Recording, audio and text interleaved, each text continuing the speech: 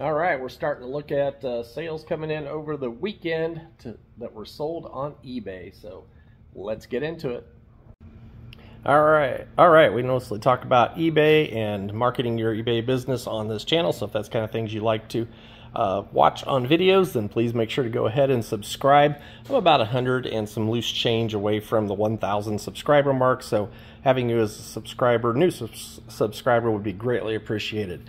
And we'll definitely give you a shout out when we can. All right, so what sold? Couple of what solds anyway. For starting off, this T-shirt is a GS brand, and that stands for, I forget, grunt style, I think. Grunt style.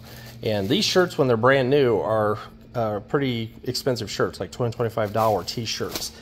Pre-owned, I had this one on the sale for $1.99 plus shipping, and it's only been listed for about a couple days tops, so that one sold pretty fast.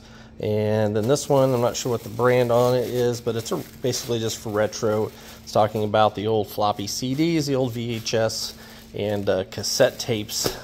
So that one went out on the T-shirt sale at $1.99 plus shipping.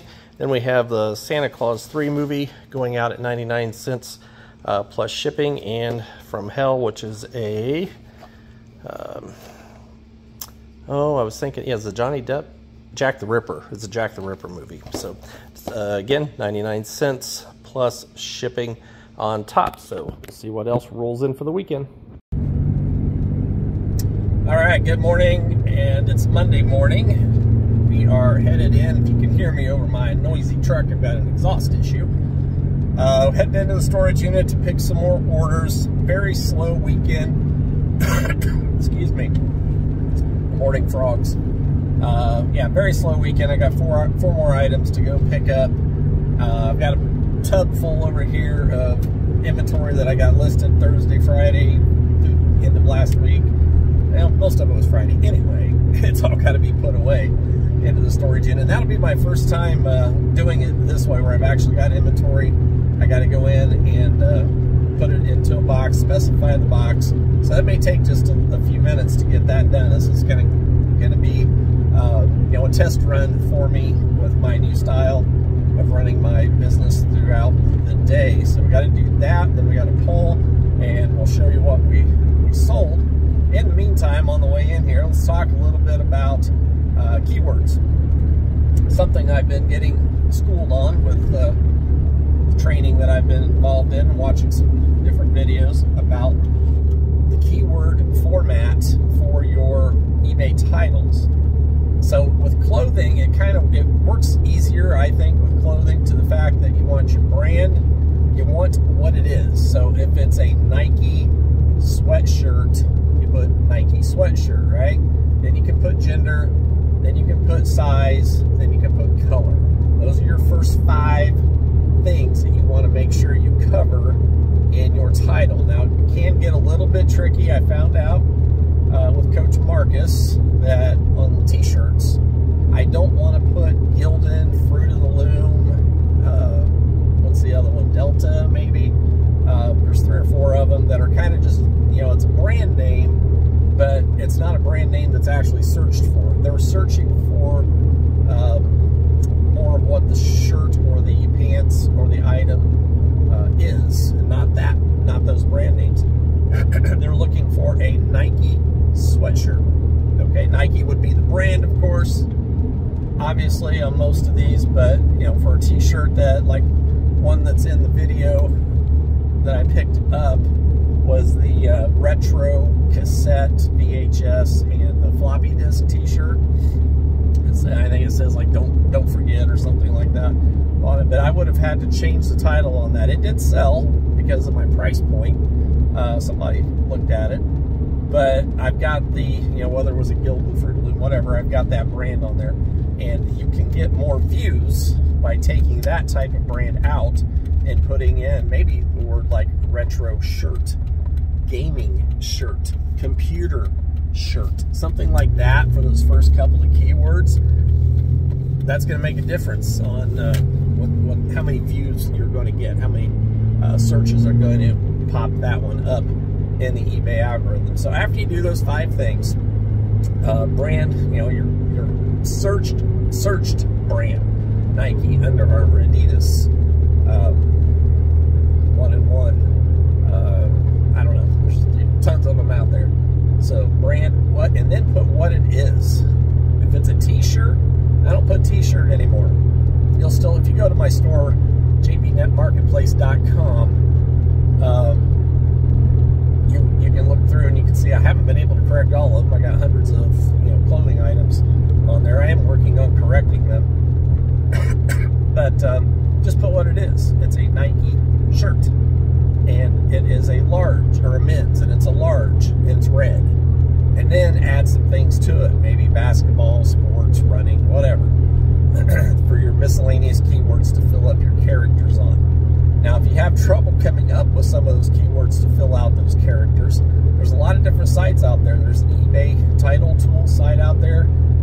There's ChatGPT can help you out, AI.